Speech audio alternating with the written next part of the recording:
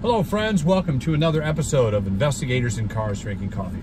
I'm your host Mark Murnan, president of Complete Legal Investigations in West Palm Beach, Florida, joined once again by our resident expert, Wendy Murnan, licensed private investigator, certified paralegal. And today's... There's only two of us, so... Yeah, that's true. Our dynamics, yeah. Plus a host of subcontractors that we faithfully utilize to do great work. Who are the real experts. Yeah, absolutely.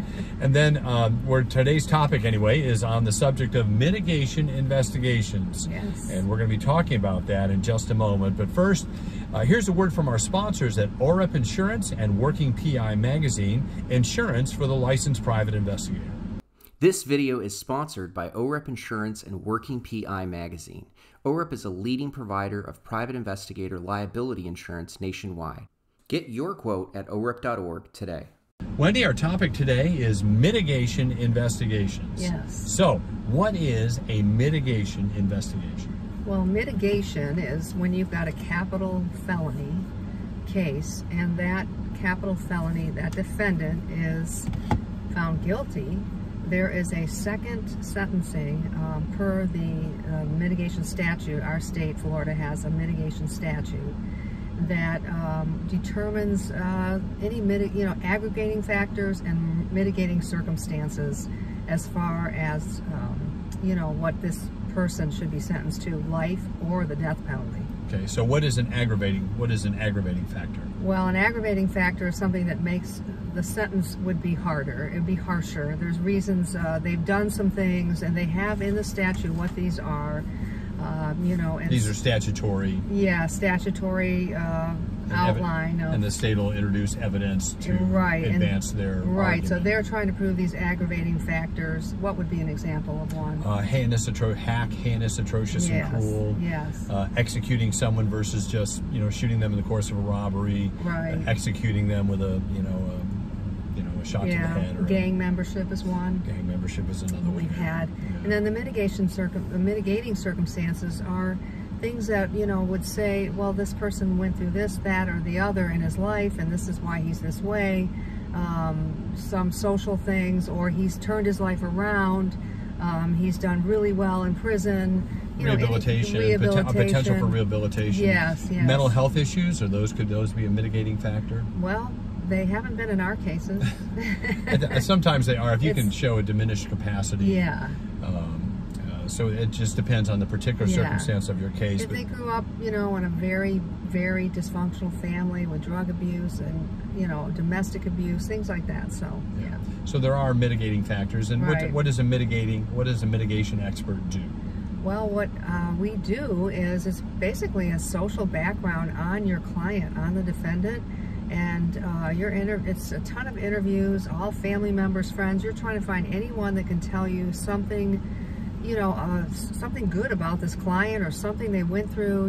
You're just doing a complete social background, and also ordering a lot of records, employment, school records, medical records, anything you can find that might help explain why this happened to this person. You're really trying to give some context on the background of this individual. You're making him or her more three-dimensional than the prosecutor will. The prosecutor, this is an evil person who deserves the death penalty. Right. And your job as a mitigation expert is to put the individual in context. Right, right. There's reasons why people do things. Exactly. And you're trying to flesh those out. Right. So you've been all over the place. So it's actually a plea for mercy. Yeah. For the defendant. Yeah, it is. It is. Now, how long do these cases go on? They go on for years. So when you commit to one, it's going to be years. Maybe your work won't last years, but in the trial, there's a second trial after if the defendant is convicted. So, I mean, you just have to stick around for a little bit for these. Yeah, yeah. They go on. And as obviously, you have the trial, and if the person is found guilty, and then they enter the sentencing phase, that's another trial, which sometimes it follows immediately after the trial. Other times it doesn't. Right. I don't know if anyone followed the Nicholas Cruz case down here. He was the shooter at the high school in Broward County. His was 2 or 3 months long, and they did not give him the death penalty. Yeah. So these are very intense battles. Are they rewarding? Well, you know, that's a yes and a no, because if you go by the results of what happened from, you know, the trial and the mitigation, the second you know, the sentencing, and he gets life or the death penalty, it's devastating. But it is very rewarding, because if you like people and you like talking to people and you like ordering, you know, finding out, getting the story, the drama is incredible.